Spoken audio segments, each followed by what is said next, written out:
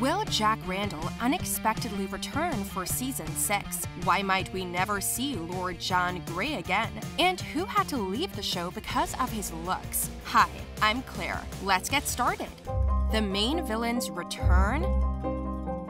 Claire's first husband, Frank Randall, and the main antagonist, Captain Jack Randall, portrayed by the same actor, both found their end in Season 3. Tobias Menzies' character Frank first dies in a car accident, and then on the battlefield as Jack. We can't leave out the fact that his performance was brilliant. He absolutely succeeded in creating Jack Randall as a character that triggered immediate hate and disgust in every single viewer. No wonder fans were upset by his exit. Speaking about his time on Outlander to The Hollywood Reporter, Menzies said, "I worked hard on both of these characters. It was a challenge to make them different, but in a subtle way so it wasn't too obvious. I hope that it worked, but one can never really know." Interesting fact, Jack Randall's finale scene and last fight with Jamie was mostly improvised by the actor and was not initially scripted that way. And even though the captain's death was highly preferable for the good of our beloved characters, most fans were still pretty upset about Tobias leaving.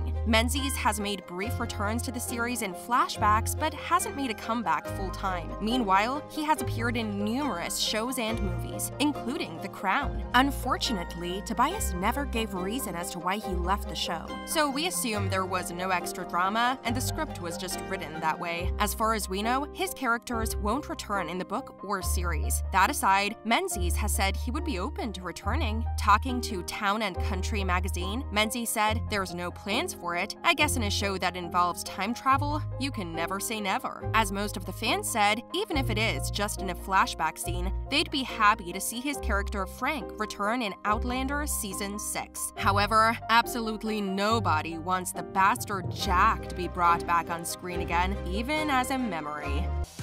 The most anticipated farewell.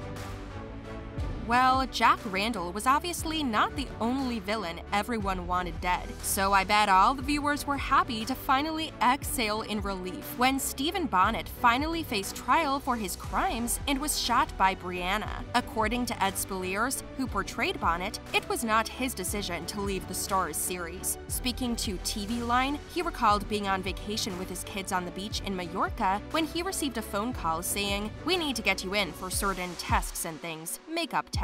I was pretty pissed off. I'm not going to lie. I was like, "What's this about? You have a bullet wound to your head." I said, "What bullet wound to my head? Am I surviving this?" I then got a script, and I obviously wasn't. However, to some extent, his character was always bound to die in the TV version of the books. In the 6th book, A Breath of Snow and Ashes, Bonnet faces the same fate, with Brianna shooting him because she knows of his fear of drowning. Speleers said that since a villain such as Stephen Bonnet doesn't make it in the books, there's no way he is going to make it in the TV series. He mentioned that deep down, he knew his end was going to come at some point. Saying goodbye to the show, Speleers posted on Instagram announcing the last episodes of Outlander Season 5 and wrote, "No idea if Stephen Bonnet is in it or not. If I was a betting man, I'd say he wasn't, but then I've always been a useless gambler. Do let me know if he ends up being on the telly this weekend." The sad thing is, Bonnet is not the only one to have recently left the show. Another character also met his fate in the Season 5 finale.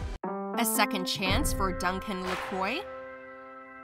While some of the storylines came to an end pretty fast, one character had his life significantly prolonged on screen by the production crew. Murtagh did manage to survive the events that killed him in the book, but Season 5 saw him lose his life at the Battle of Alamance. Let me explain. In the books, Murtagh died in Scotland decades earlier, but the show resurrected him for a compelling storyline set in the Americas, even though most of the fans knew that he already should have died a long time ago. Social media reacted to his death with overwhelming grief. Duncan Lacroix shared, "Even though we went against Diana's books and kept him alive, we kept the essence of his death and just postponed it. The Scot died in Jamie's arms. His last words exactly the same as in the book." Don't be afraid, Alaki.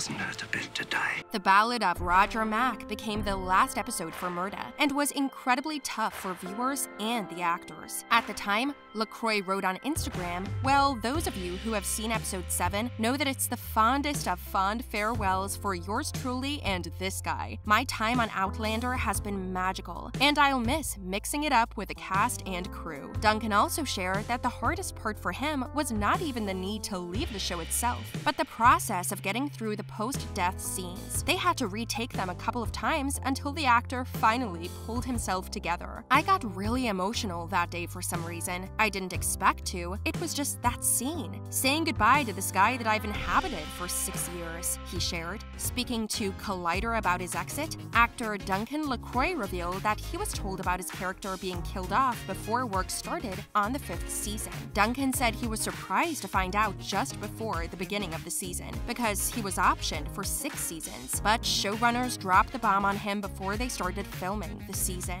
Some viewers had also speculated before season 5 how Murtagh would take over another character's storyline in the show, Duncan Inez. However, showrunner Matthew Roberts revealed to Vanity Fair how this was never on the table for Murtagh. "Our fans love to speculate. They assumed Murtagh would just take over the Duncan Inez story, but you can't just take a character like Duncan Inez with all his character traits and turn him into a character we already know. We never even discussed that," he explained, although fans are still holding on to some hope, especially after the latest episode brought back another familiar face, as Graham McTavish returned to play Buck Mackenzie in the season 5 finale. Therefore, a return for Lacroix in some form does not seem out of the question. You can never say never in the Outlander universe, and fans will certainly be hoping to see the much-loved star involved again. However, the actor laughed the suggestion off, adding, "I don't know about that, so I guess we can only hope." Outrageous exit. No more Lord John? One more outrageous exit after season 5 made fans hope that it was a joke or an unfortunate misunderstanding. It feels like just yesterday that Outlander fan favorite Lord John Grey appeared on the show.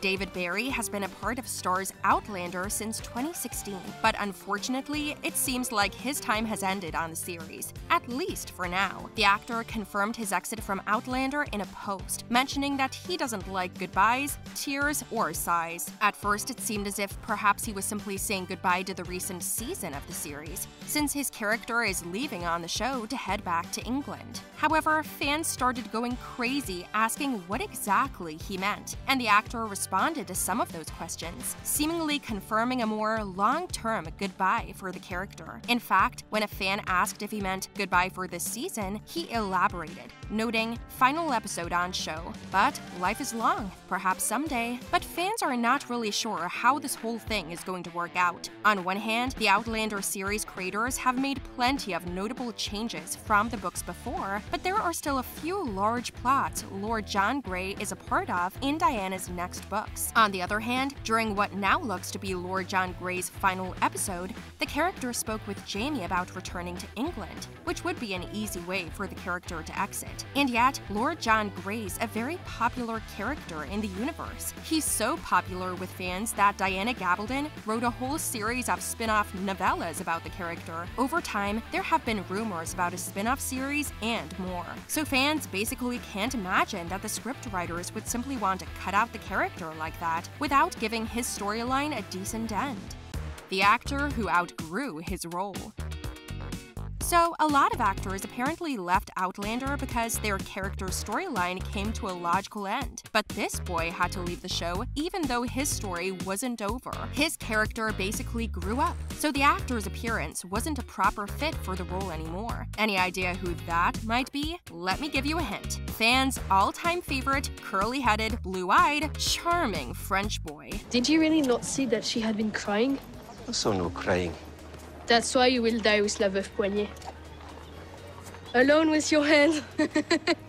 Yes, our beloved Fergus still continues his story in the following seasons. However, Romann Berrux, aka the small version of Fergus Fraser, had to leave after starring in a second and third seasons because of his age. It was Romann's first English-speaking role, and his performance was really impressive. But in the story, Fergus grew up, so he had to be replaced in the role by French actor César Domboy, who currently portrays the adult version of the character. The audience, as well as the whole cast, was extremely upset with having to say goodbye to Romann. Even though he left the show amicably, a huge mystery appeared after his departure. After wrapping up the last episode, fellow stars Katrina Balfe and Sam Heughan gave him a special present, which was revealed on social media a couple of months later.